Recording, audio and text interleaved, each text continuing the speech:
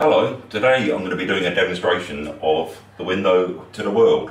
So with Corona around at the moment, it means travel's becoming increasingly difficult, especially to travel to places like here, Shinjuku, Japan. So what this is showing is a live stream from Shinjuku, Japan at the moment.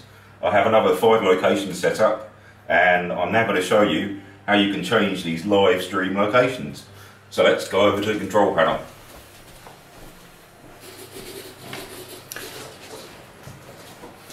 And here is the control panel.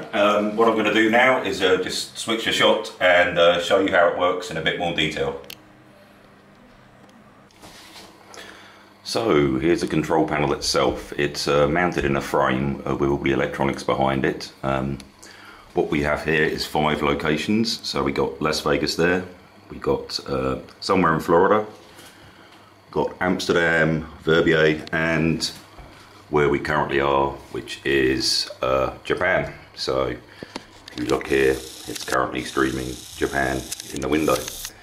If I move this plane away from Japan, you can see the light there, screen goes off.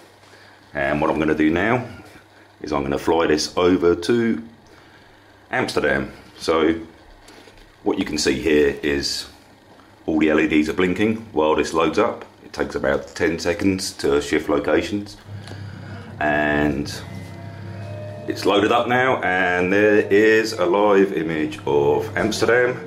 And this one's actually quite nice because it has sound as well, and we're at top of the hour at the moment, so we can hear the church bells in Amsterdam as well as view the live image. Now, what we have up here next to the frame is a thermal sensor. Now, this thermal sensor tracks my movement in front of the frame and changes the perspective of the image. So, if we go back here and zoom in again, if I move to the left, you'll see the perspective of the image moving to the left, and to the right, you can see the perspective moving there slightly. Let's just do another transition now. So as you saw before, we were on Amsterdam. I'm going to move the plane again. I've moved it away, the screen has gone off, and let's go over to Las Vegas. So that's going to blink for 10 seconds, and any second now we should get the live streaming image of Las Vegas.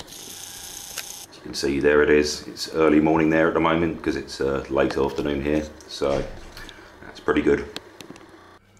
And finally, let's have a quick look behind the frame. It's a bit of a mess, like pretty much all my projects, to be honest, but as long as it gets the job done, that's my motto.